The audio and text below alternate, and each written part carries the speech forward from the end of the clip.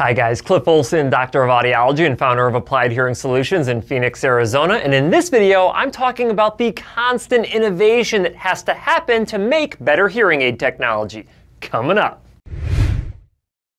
Have you ever stopped to consider the amount of time, research, money, and innovation that has to go into developing new hearing aid technology? Now, I know that some of you out there think that this process of research and development and even manufacturing is super simple, but people who truly understand the hearing aid industry know how complex this process is. On the surface, amplifying sound to overcome a hearing loss seems simple. I mean, just boost the volume of things to overcome your hearing loss and voila, the problem is solved. Well, that's basically what hearing aids did back in the day, and that's roughly equivalent to just increasing the volume on your TV. And if you're like most people with hearing loss, you know that just boosting the volume on your TV makes things louder, but not necessarily clearer. And you also likely know that having a lot more volume is great, but if you don't get clarity with it, it's kind of pointless. It is no wonder why hearing aid satisfaction rates back in the day with analog hearing aids was extremely low. Fortunately, the development of fully digital hearing aid technology that only started back in the mid-1990s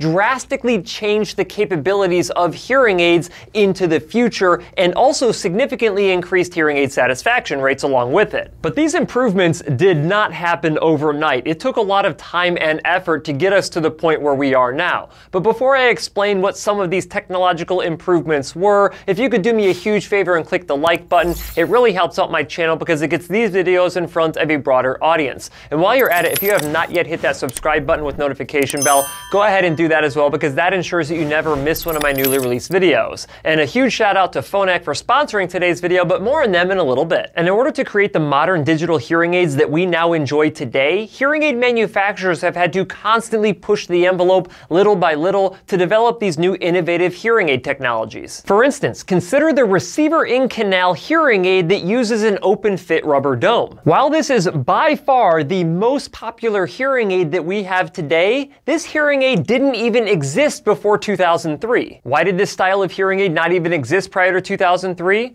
Because the simple act of leaving your ear canal open so you don't feel plugged up caused an issue known as feedback. And until we had technology that was good enough to cancel out this feedback, you couldn't even use this type of a hearing aid. And it took engineers a lot of time and money to figure out how to solve this problem that we take for granted today. Or how about lithium-ion rechargeable hearing aid technology? For decades, you could only use disposable batteries inside of hearing aids that you would have to dispose of after a few days to a few weeks. And the first attempts to create rechargeable hearing aids led us to nickel metal hydride battery technology and silver zinc battery technology, both which had issues with battery life and reliability. Their development was very time-consuming and expensive, but it also paved the way for lithium-ion technology. And sure, lithium-ion battery technology is easy to use if you can use a larger battery like you would find inside of a laptop, a phone, or even a Tesla. However, when you need to store enough energy for a supercomputer like a hearing aid to process sound for 12 to 18 hours a day inside of a battery that is no bigger than the tip of your pinky finger, that is a tall order. Fortunately for you, the hearing aid engineers over at Phonak, today's video sponsor, solved that problem too. You see, Phonak is constantly exploring the limits of what is possible with hearing aid technology like we saw with the development of the Audio Lumity lineup. Well, Phonak is now pushing these boundaries again to serve more individuals with unique hearing losses by releasing new models on this Lumity platform. This will bring Phonak's flagship smart speech technology to virtually every form factor of Lumity devices. This includes the Naida PR and UP behind-the-ear hearing aids for individuals with severe to profound hearing losses, as well as the new Lumity Cross device, which is compatible with most Audio, Naida, and Sky hearing aids for individuals with single-sided deafness. And to celebrate Phonak's 50-year anniversary of creating pediatric hearing aids, they are now releasing a new Phonak Sky Lumity device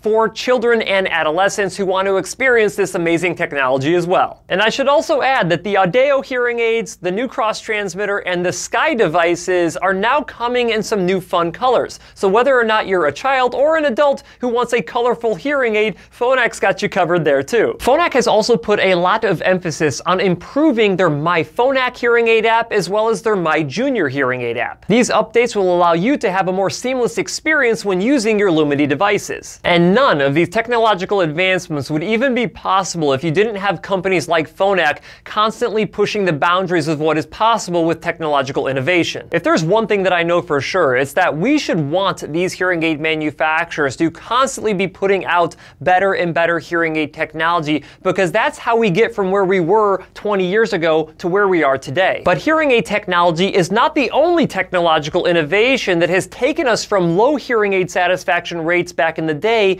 to higher satisfaction rates of today. The manner in which we test these hearing aids in a hearing aid clinic and program these hearing aids have also improved. For instance, performing diagnostic testing on these hearing aids to make sure that they are still meeting manufacturer specifications after they've been handled, sometimes inappropriately, by a shipping company is very important to know that these hearing aids are going to mechanically function properly for you. This prevents you from being fit with awesome hearing aids that are not actually working the way that they were intended to work, significantly reducing your performance. These technological improvements inside of a hearing aid clinic also include real ear measurement, which is the only way to verify if your hearing aids have been programmed correctly to your hearing loss prescription so you can maximize your perceived benefit. Research has proven time and time again that hearing aids fit and programmed using real ear measurement significantly reduces the amount of time that you have to go in and see your hearing care professional. It results in higher hearing aid satisfaction rates, and it leads to better speech intelligibility both in quiet and in background noise. Without the innovation that led to test box measures and real ear measurement, you could be using some of the most amazing hearing aids in the world but not actually receiving the full amount of benefit. What hearing aid manufacturers have been able to achieve over the past several decades is nothing short of amazing. It is easy to just do what everyone else is doing and make a device that does what they do, but it is another level to be able to develop new technology that has never been created before. And they have to develop all of these brand new technologies to suit a variety of different individuals with different types and configurations of hearing loss so everybody can hear their best. So the next time that you get a new pair of hearing aids that were just released, I want you to think of how much time and effort went into developing this new technology, because the hearing aids that we have today are literally the most technologically advanced devices that have ever existed.